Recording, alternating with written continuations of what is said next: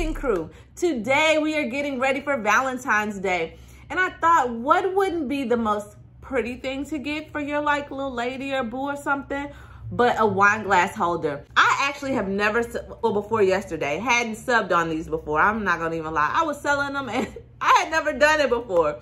But actually I had a complaint. This is the truth. I had a complaint. One of my customers said that she didn't like how it came out. So I had to try it out myself just to see, you know, are they crummy? Because if they're crummy, y'all already know how I feel about crummy things. But we ain't gonna dwell on that. The bottom line is that I had to try it myself to make sure that it came out amazing like I thought that it would before I continue to sell them. They come in, the wine glass holders come in two different sizes, an oval and a rectangular shape. When you are printing on this, and this is where I think my customer had an issue, there are two separate sides to print on. One is a flat surface and the other is, well, this one's already done, a shiny surface. Let me show you on one. Here you go. If y'all can see, this one has a sheen to it. And on the other side, it's more flat. So you do not want to print on the flat side. You want to print on the side that looks a little bit more glossy. That way, it's going to give your picture a nice, brilliant look. This is one that we actually did. And I was in agreement with my customer and was like, it's garbage. Throw them all away. I told Maria, I said, toss them. But we printed this one first, and y'all see how it looks. And then I'm gonna tell y'all too, this design that I did had black on it. Don't do nothing with black spots. That don't look cute on your stuff. So we redid it on the other side because Marie was like, well, why don't we flip it and try it on the other side just to see. And when I did that, voila, it was pretty. So I said, well, let's do a better design. Y'all see those black spots? I don't like that. So anyway, I did another one. We did all these yesterday and I think it came out amazing. So I'm gonna do one right here with you guys. I took a collage of me and my little boo thing. I designed it in Canva and I just printed it out 2 times.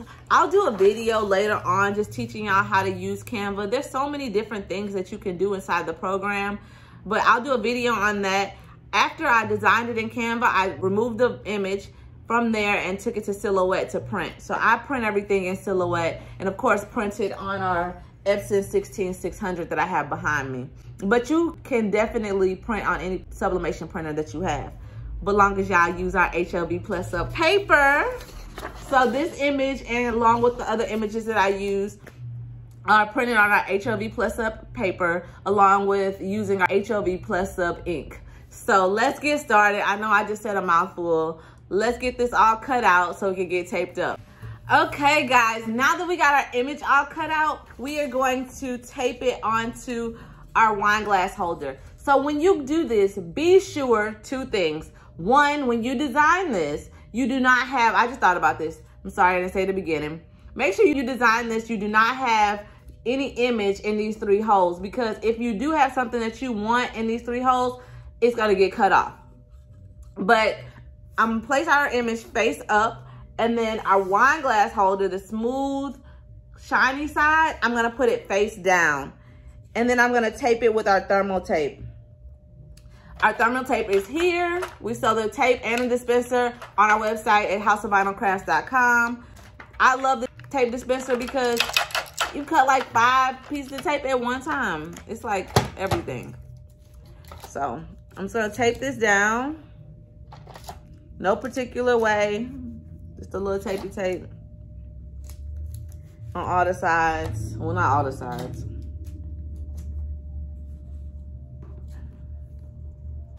And I have preheated our heat press to 400 degrees. And we're gonna press it for 60 seconds. So I got it all taped up. Let's hit the press. All right, so now that we're at our press, it is heated up to 400 degrees. The first thing I'm gonna do is take a little bit of butcher paper that I have behind me. You can get butcher paper pretty much anywhere, Costco, Sam's, Amazon.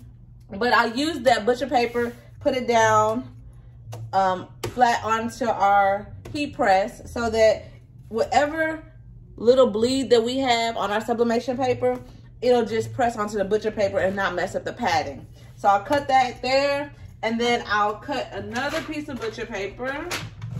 This to be on the safe side. You really don't have to. I'll put the other piece of butcher paper on top of here. So we're gonna press this for 60 seconds at 400 degrees. Let's see. Dun, dun, dun, dun, dun, dun. I'll be back. 2, 1. Ooh, y'all ready? I'm ready. I'm so ready. Oh, let me show y'all why I put the piece of paper at the bottom. Y'all see that? You don't want this on your pattern.